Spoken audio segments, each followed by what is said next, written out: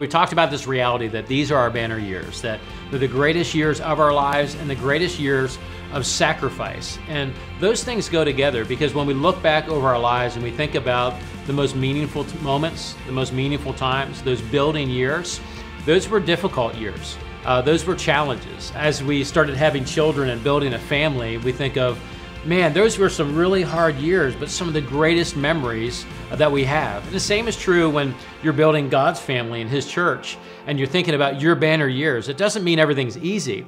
It just means it's amazing to see what God is doing in the midst of our struggle, in the midst of our challenge, in the midst of the dream and the vision.